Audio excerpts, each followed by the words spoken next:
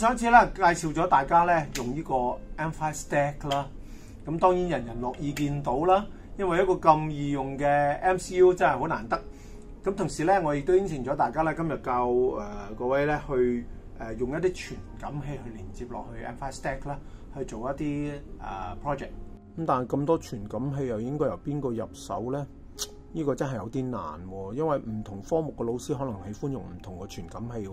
譬如生物科嘅老師可能真係會喜歡用心跳嘅傳感器啦，而物理科老師可能中意光線啦、顏色啦，地理科老師可能中意 GPS 嘅喎。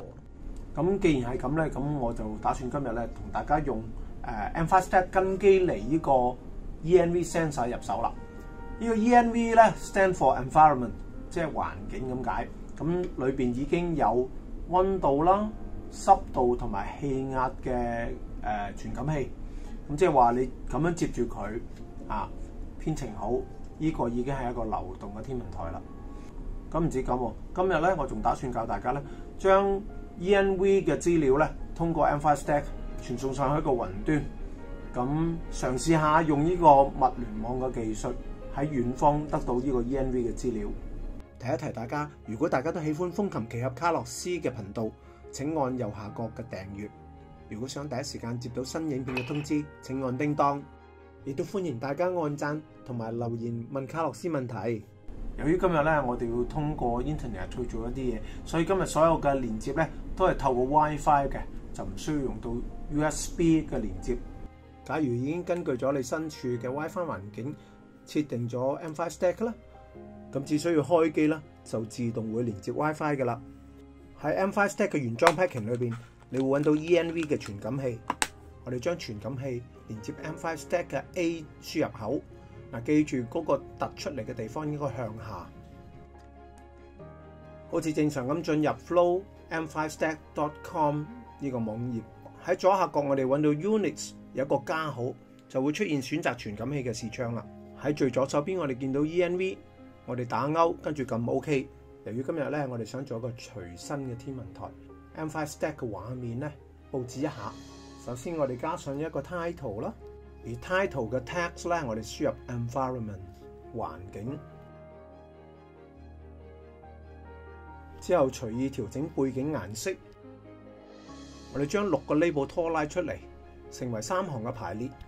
希望呢個天文台咧係實時為我哋報告溫度啦、濕度啦同埋大氣壓力3個數據。於是我哋將 label 0、1同埋2三個 label 咧分別改名做 temperature、humidity 同埋 pressure。當然字體嘅大小同埋顏色你都可以調校嘅。而 label 3、4同埋5咧之後係會顯示數據嘅，所以喺 text 部分咧，我哋求其輸入一個字母就算啦。咁當然顏色亦都可以隨意調校啦。顯示畫面已經安排好，我哋進入去程式部分啦。因為我哋已經加添咗 ENV 嘅 unit， 所以我哋可以去 Units 呢個下拉功能表嗰度選擇 ENV， 而隨意將 Get Temperature、Get Humidity 同埋 Get Pressure 拖拉出嚟。呢3個方法咧，可以讓我哋由 ENV 嘅傳感器裏邊得到我哋想要嘅資料。但係假如要將資料顯示出嚟咧，我哋就要走去 UI 嘅功能裏邊揀翻相對嘅 label 啦。Label show 呢個 block 咧，裏邊有2個參數，一個就係選擇邊一個 label， 而另一個咧就係選擇顯示啲乜嘢嘅數據。咁我哋將 get temperature 呢個數據放入後面嘅空格度，跟住將 label 0改為 label 3。頭先我哋 assign 咗 label 3咧，就係將會顯示溫度噶嘛。跟住我哋再將呢個 label block 咧 duplicate 2個出嚟，當然要分別改為 label 4同埋 label 5。之後再將 get humidity 同埋 get pressure 分別擔入去佢哋裏邊。嚟到呢度咧，大家可能以為個編程已經完成啦，但係溫度、濕度同埋大氣壓力都會一路改變噶嘛，所以我哋要加一個回路啦，將 loop 拖咗出嚟，而將3個 label 嘅 block 都放喺 loop 裏邊，咁整個編程就完成啦。完成咗之後，我哋留意下左下角，原來咧程式咧仲未連結呢個 M5 Stack 嘅喎。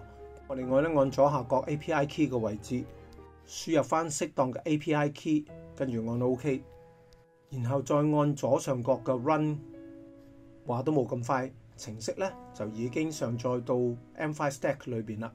大家留意下，仲會見到溫度啦、濕度同埋大氣壓力係不斷改變嘅。我哋嘗試用手緊握 ENV 嘅傳感器，又發覺溫度咧不斷上升添。既然程式已經成功咧，按右上角嘅下拉功能表咧，就可以揀 Save， 將呢個編程儲存起嚟。能夠編程到咁咧，你已經擁有一個隨身嘅天文台。但係今日我哋做嘅唔止咁喎，我哋仲會應用呢個物聯網技術，將佢嘅資料咧傳送上去一個平台，等到你喺遠方咧都可以知道呢個 ENV 嘅數值點樣改變。喺瀏覽器裏面打 Thingspeak.com， 進入平台之後，如果你未有帳號嘅咧，可以按 Get Started for Free， 輸入電郵等等嘅資料咧嚟開一個新嘅帳戶。而卡洛斯因為有帳戶咧，所以直接按 Sign In， 打入 ID 同埋 password 直接登入。進入咗呢個畫面咧，我哋開一個新嘅頻道，按 New Channel。今次我哋想簡簡單單做一個戶外嘅溫度計，所以我哋打入 Outdoor Temperature， 而單單開一個 Field 1， 裏邊寫住溫度 Temperature， 跟住喺下面按 Save Channel。經過呢個步驟咧，我哋已經得到一個 Outdoor Temperature 嘅版面，裏邊有個 Field 1 Chart， 將來咧會係實時顯示我哋 Outdoor Temperature 嘅圖表嘅。成功開到呢個 IoT 頻道之後咧，我哋最想知道兩個 data。第一個咧就係 Channel ID， 就喺 Outdoor Temperature 呢個頁面最頂嗰度就有啦，係一個6個數字嘅數目。呢度就係91，呢度咧就係919782。咁當然 Author 作者名 Carlos Chang 我自己都記住啦。而第二個我哋要知道嘅咧就係 API keys 啦。咁呢個 Write API key 咧就相當長㗎。我哋可以複製咗佢先，翻嚟 M5 Stack 嘅程式界面。而家我哋要將剛才簡單嘅程式再修改一下。由於今次我哋只係檢測溫度，所以我哋將 Label 4同埋 Label 5暫時 delete 咗佢先。進行 IoT 嘅編程咧，我哋先向下行揾 Advanced 高級嘅應用。喺 Advanced 裏邊，我哋揾到 MQTT。MQTT 咧 stand for Message Querying Telemetry Transport， 係一個物聯網嘅協議，意思係消息隊列遙測傳輸。呢個 block 裏邊咧有6個資料㗎，包括 set client 嘅 ID 啦、server、port、user、password 同埋 keep alive。咁我哋分別都要輸入晒佢嘅喎。喺 set client 嘅 ID 嗰度咧，我哋打入919782，就係剛才我哋嘅 ID。server 就打 mqtt.thingspeak.com，port 就唔使喐啦。user 當然係卡洛斯自己嘅 user ID 啦。password 就係打個 API key。keep alive 亦都係唔需要喐嘅。入晒6項之後，我哋再喺 MQTT 嘅功能表裏邊揾出 MQTT start 呢個 block， 意思即係將剛才嘅資料傳送上去 Thingspeak 嘅 MQTT server 啦。喺呢度咧，我哋第一次應用到 variables 變數。原因係我哋得到嘅溫度資料咧係一個數字嚟㗎，我哋要將佢變成字串。於是，我哋建立一個新嘅 variables 叫做 temperature， 而係將一個字串放入去 temperature 呢個變數裏邊。至於呢個字串點做出嚟咧？呢個字串就包含幾部分啦。咁既然呢個變數咧分為幾部分咧，我哋就用一種叫做 string concatenation 呢個方法去組合出嚟。組合嘅方法咧就係去 text 呢個功能裏邊揀呢個有加號呢個 block。由於我哋要將3節字串咧駁埋一齊啊嘛，所以呢個 block 咧我哋要用2次添。第一節我哋打 field 1等於，因為我哋就只有一個 field 啫嘛。而第二節咧，我哋就 get 咗 ENV 嘅 temperature 嘅資料，就係將佢用一個 convert to string， 將佢由數字變成字串。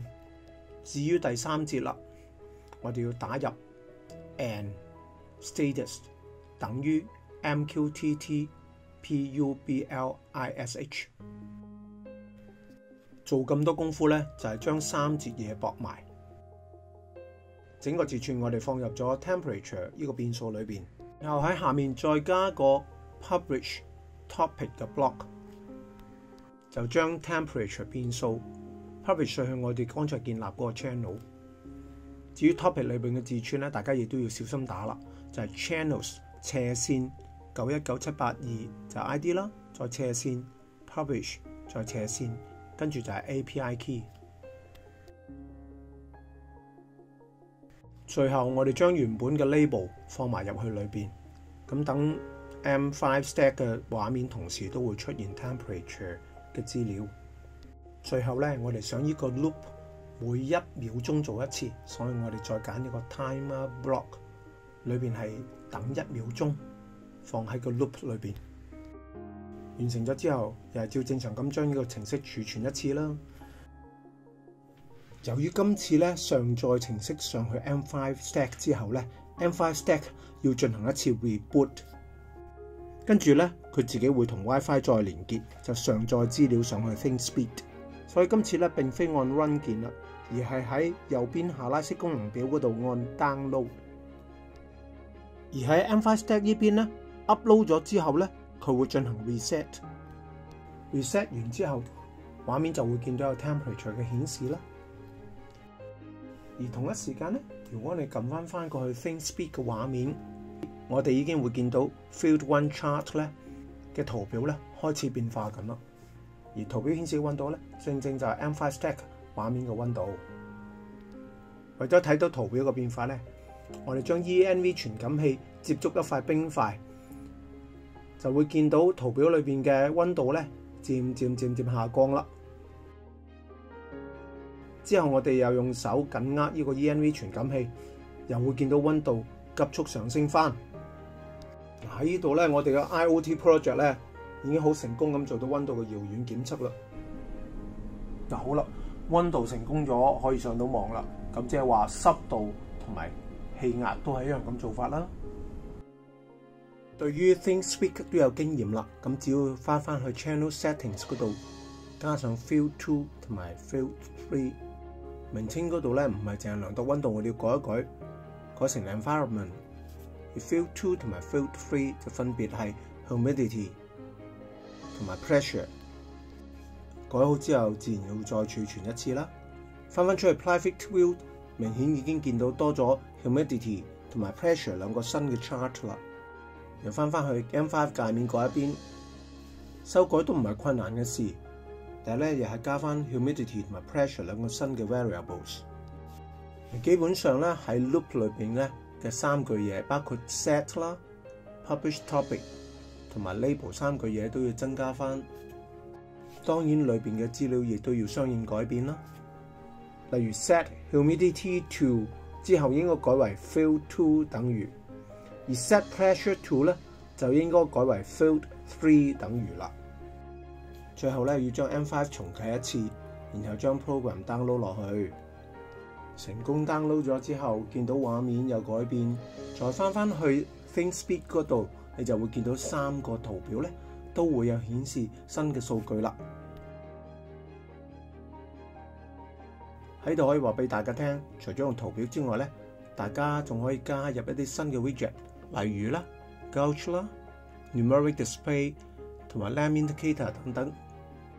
而假如我哋想將我哋嘅頻道開放俾大家睇到咧，就係去 Sharing 嗰度揀 Share Channel Views with Everyone， 或者 Share Channel View Only with the following users 嚟去將你嘅頻道開放喎。今日咧介紹咗大家點樣運用呢個 ENV 嘅 sensor 啦，同埋咧亦都嘗試咗呢個物聯網嘅技術。咁相信各位老師咧，將來咧如果手上有更加多嘅傳感器咧，一定咧能夠發揮想像力，諗到更多嘅應用嘅方法出嚟㗎。喺度咧可以順帶提一提呢個叫做 M5 Stack product。咁其實佢係一個縮細版嘅 M5 Stack。所有 M5 Stack 用嘅傳感器咧都可以應用喺 M5 Stack 之上嘅。唯獨唔同嘅就係 M5 Stack 咧冇咁多嘅顯示內容啫。咁如果你要求嘅只係一個隨身嘅天文台，其實 M5 Stack 都可以令到你滿意嘅。咁今日到此為止啦。咁如果有咩意見，請喺下面寫低啦。再見。